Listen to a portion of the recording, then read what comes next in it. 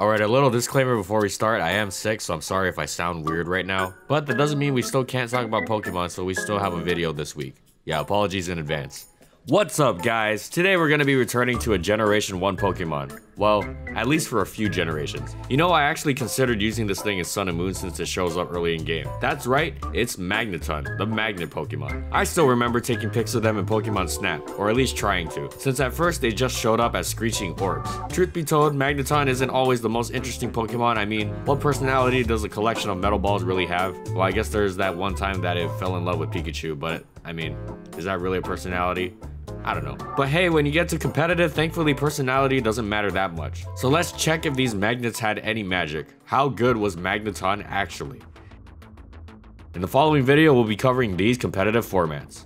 You'd think that Magneton's impressive special stat of 120 would be enough to boost it to the top of the Gen 1 meta, given how good that stat was in the generation. Unfortunately, if you watched our video on the Generation 1 meta, you know that even the legendary Zapdos couldn't really make the electric type work. The fact of the matter is that Rhydon and Golem were so overwhelmingly powerful that having electric and normal type moves as your main attacks didn't make for the greatest combo. Magneton's mediocre 70 base speed and limited move pool also were points against it. In fact, it ended up having to run Mimic just to copy other Pokemon's moves to fill in gaps in its own. That 120 special stat could potentially put the hurt on, but Magneton depended severely on team support from Pokemon like Starmie that could take out its ground type counters. Otherwise, it was just a lunk of useless metal in the face of those Pokemon. It was down and underused in Gen 1, and in Nintendo Cup, it was ranked in the G tier for god awful. And even if you wanted to use it, since steel types aren't a thing yet, why not just use Zapdos or Jolteon instead?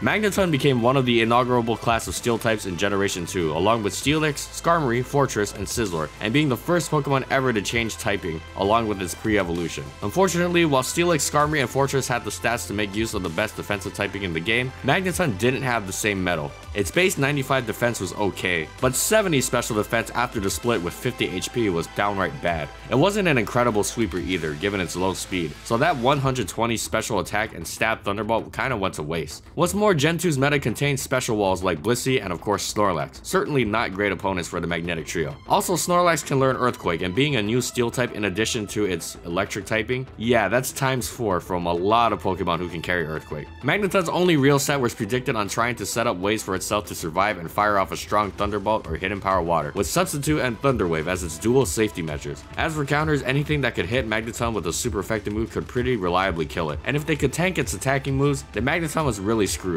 Along with the aforementioned special walls, that meant electric types like Electabuzz and Ampharos, who didn't mind getting hit by a Thunderbolt at all, even ruined its day in underuse because they had fire type coverage, where it was tiered. That 120 special tag was promising, but Magneton's move pool and stats just weren't up to par quite yet for it to be overused. Then in Gen 3, everything changed. Well, actually one thing changed, but boy was it important. The introduction of Magneton's ability, Magnet Pull. An ability only available to Magneton and Nosepass in Generation 3, Magnet Pull prevents steel types from switching out. Given that Skarmory and Fortress were two of the most powerful defensive Pokemon in the game, Magneton's sole role as a steel trapper was coveted. You don't have to be a rocket scientist to figure this one out. Switch in Magneton against an enemy Skarmory, blast it with Thunderbolt, and now feel free to sack it however is needed to facilitate your team to run wild. This was a bit harder with Fortress since Magneton relied on Hidden Power Fire, and Fortress could occasionally ruin its day with Earthquake, but many Magnetons ran HP Grass and Ice instead. That's because Magneton wasn't really a Pokemon to build a team around. Its job was to help other teams that might struggle with specific steel type Pokemon, or Pokemon that are quad weak to its hidden powers like Swampert. These hidden powers were tailored to whatever your team needed help with. Substitute was run to potentially capitalize on switches, as Magneton's base 120 special attack was still quite respectable, and the last slot was just a choice of how you wanted to annoy your opponent best, poisoning them with Toxic, paralyzing them with T-Wave, or even dissuading switch-ins by lowering their special defense with Metal Sound. Some Magnetons even attempted a Rest Talk set, which seems like it comes a generation too late but took advantage of Magneton's steel type to make it a long-lasting nuisance. Just like my cold, someone get me a Pokemon Center. Finally, Magneton's last set turned into a makeshift sweeper and lure for its biggest counter, the similarly trapping endowed Dugtrio, who ate normal Magneton up. With Endurance to Lackberry, Magneton could outspeed Dugtrio and annihilate it with HP Grass or Ice, leaving a quite powerful boosted electric type on the field and your opponent short one trapper. Aside from Dugtrio, Magneton still saw its fair share of runs ended at the hands of Blissey and Snorlax, and many other ground types destroyed it as well. Flygon, Claydol, and Swampert were all good candidates. Here's the thing, Magneton was still not very good at stuff it tried to do before, but it was just great at killing Skarmory, and in Gen 3, that was more than enough to merit overuse. In Gen 4, Magneton suddenly decided that being one big ol' honkin' steel magnet was better than 3, and that decision rewarded it with a whole bunch of stats, even though it kinda has 3 eyes, so maybe the 3 of them are still there.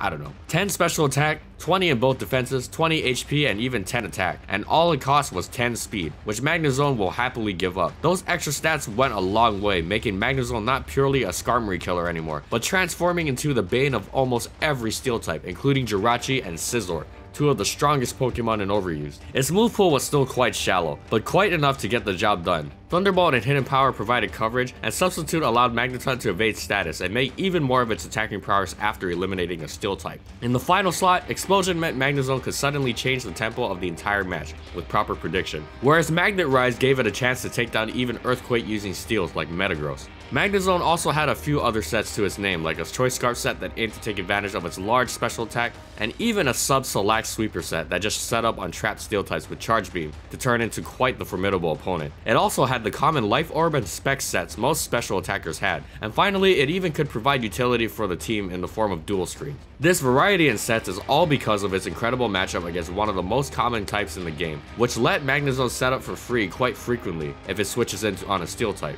In fact, a ton of steel types ended up running Shed Shell just because Magnezone was such a hard counter if they didn't have a way to escape its magnetic grasp. But as always, Magneton hated special walls and ground types. Blissey, Celebi, and Snorlax all feared nothing but Explosion, and Rotom didn't even care about that. Gliscor, Flygon, and Swampert could be handled by Magnet Rise, but depending on its hidden power, they could also tank Magnezone's hits and immediately knock it out. Heatran melted its fellow steel type, and finally Dugtrio had a better matchup this gen because of those lost 10 points of speed. But honestly, I don't think Magnezone was complaining, if it could even complain, because it doesn't have facial expressions, but overused once again. And oh yeah, its ability was even good enough to put it in some Uber teams. Explosion got a pretty huge nerf in Gen 5, but Magnezone still did its job well. Volt Switch gave it a really nice option that made its Choice Spec set the most powerful, as Magneton could now somewhat maintain momentum even despite its lackluster speed. While the substitute attacker was still around, Magnezone found it hard to compete as a straight up offensive threat in Gen 5. It relied a lot more on getting those boosts to be useful and could actually be quite a threat. Unfortunately, the meta wasn't kind to it though. As we always say before, because, well, it happened. Strong fighting types are everywhere and they can beat Magnezone very easily. And even though a good amount of Pokemon couldn't switch into its strong electric and fire type moves, a good amount of them could definitely take it down one-on-one, like Lucario. But don't get me wrong, Magnezone was still an amazing Pokemon, because trapping steel types was great. Generation 5 didn't add that many great steel types, but it was a good generation for dragon types with Garchomp unbanned and Hydreigon introduced. And Magnezone being able to trap a type that resists dragon types was one of the best friends a dragon type could have. All of this kept Magnezone in overuse. It also got a new ability in Analytic, but in singles, yeah, I don't think this thing's ever gonna drop Magnet Pull. Now, before we move on to Gen 6, this is normally the part where we start VGC unless we actually find some evidence of the Pokemon being used in Generation 4. Anyways, if you're paying attention in the beginning, we will not be covering VGC for Magnezone. The reason being is that Magnezone is not known to be used much despite having high special attack and having electric moves. Magnezone is quad weak to ground, so Earthquake is very good against it despite being weaker as a spread move. Magnezone is also bought by Heat Wave. Magnet Pull isn't as important since it only traps steel types and it is more than likely only isolating a single Pokemon, which has a partner right next to it, rather than something like Shadow Tide that could potentially trap both Pokemon. Finally, there are other faster electric types who are also flying type that can do pretty well in terms of damage and can also avoid Earthquake. And if you wanted a slow electric type for something like Trick Room, then Electros is better because it also has Levitate. Alright, cool? Cool. Yeah, I'm sorry, Magnezone, but it's fine, we still got singles. And finally, Gen 6. By this point, I think you get the gist. While Magnezone actually does have some pretty impressive stats to write home about, it's slow as hell and doesn't have a great move pool. But it's got Magnet Pull, and that's what Magnezone is truly good for, as the only other Pokemon with Magnet Pull is the Nosepass line, at least until Gen 7. And they're certainly not going to be killing steel types anytime soon, you know, considering what type they are themselves. Magnezone sets basically just adapt to how it might best have some sort of use outside killing steel types. But it's only stayed in overuse, and yes, it's still overused in Gen 6 because of that niche. And in Gen 6, that meant Choice Scarf because, yeah, that speed stat sucks. And, you know, since we didn't cover VGC and we have time, I normally don't do this, but I'd like to mention that even though its pre-evolution Magneton was rarely used, it still kinda did stuff in Gen 6 overuse because it had slightly more speed than Magnezone. So it was run with a Choice Scarf instead of Eviolite because, you know, I mean, you're not really gonna use this thing to tank hits anyway, and since you're mainly trapping other steel types, it might be handy to have more speed than it, and Magneton's special attack isn't that bad, so you can kinda make this work. But it was mostly outclassed by its own evolution, but I just thought I'd mention it. And that's it. So how good was Magneton actually?